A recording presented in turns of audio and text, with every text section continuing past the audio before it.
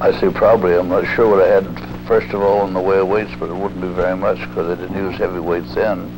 But I progressed to heavy weights as soon as I could get up there because I seemed to feel that that was quite important to be strong. Be strong as well as enduring and to be healthy also. And Bob Hoffman, founder and president of the York Barbell Company, is widely recognized as the father of world weightlifting, the Iron Man of sports and Mr. Softball. Well, I have an idea. I was always in physical fitness. So I was a very, very active boy, and I played games with all the other boys. And of course, back in those days, it was who could run the longest was most important. And it just happened that I was quite enduring, and it also happened that about the first event I participated in was a long distance run of 10 miles for boys under 16. And although I was just probably around 10, I won the race. Bob has dedicated his life to promoting proper nutrition, exercise, and athletics. Weight training and the sport of weightlifting have been the backbone of Bob's success, both as an athlete and a businessman. One of the things I remember most of all is down one of the big hotels in Philadelphia when I was still using my 105-pound dumbbell. Well, it was 4 feet long. You could class it as a barbell. And I was doing a straddle hop. Before very long, everybody started coming up. The manager, the bellboys and so forth said I was shaking the building. They wondered what was going on.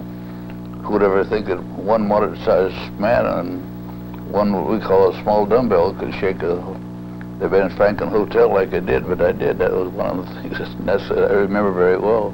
On frequent trips, whether for business or on U.S. government-sponsored tours, or simply to promote weightlifting, Bob has made many friends in hundreds of countries around the world.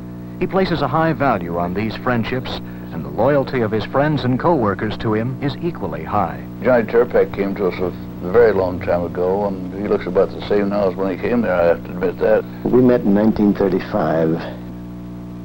Was it 1935? In Philadelphia during the Junior National Weightlifting Championships. And very shortly thereafter, I came to York and have been here ever since. Bob Hoffman, John Turpak, and many members of the York Barbell weightlifting teams have become famous over the years. Bob's fame as a strongman is enhanced by his prolific writing on subjects including weightlifting, health, and nutrition. Well, I've written a lot that haven't been printed. I've actually written over 100 books. But as far as the ones I could find out here in the library, it's probably only about 70. But most of them are good-sized books. In the library here, you'll see these books are 400 and 500 pages.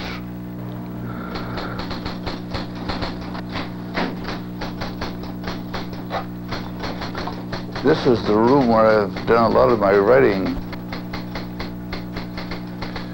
There's enough in every one of these boxes we have here, and boxes down there and boxes over here. There's enough to make a good-sized book.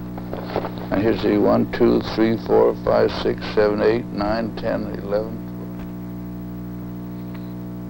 Bob's fame is evident in the hundreds of trophies and awards displayed in his home and office. Well, this one happens to be by the Mack Truck Company. They're from Allentown, you know, and very recently we had a United States Championship with Canada in Allentown. This trophy was given to Bob by the president of the National Nutritional Foods Association. He's my longtime friend. He gave that to me in 8 different countries. In other words, he followed me to Mexico, he followed me to Finland, and he followed me to the countries in between just to give me that same trophy, which is very unusual, but still I appreciated his willingness to travel like that to give me another trophy. There's a story attached to just about everything we have here, and I'm very proud of them and very happy that I've been associated with such people. Weightlifting, nutrition, and softball are major concerns for Bob.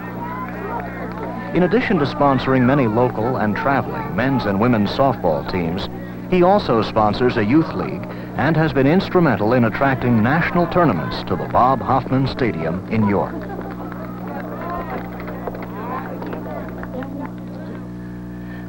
I think my biggest claim to fame is the fact that I'm accepted as the father of world weightlifting For a while, the Russians thought they had a man who was the father of world weightlifting, but they've finally given up, so I'm very definitely proclaimed to be the father of world weightlifting, which I think is one of my greatest honors.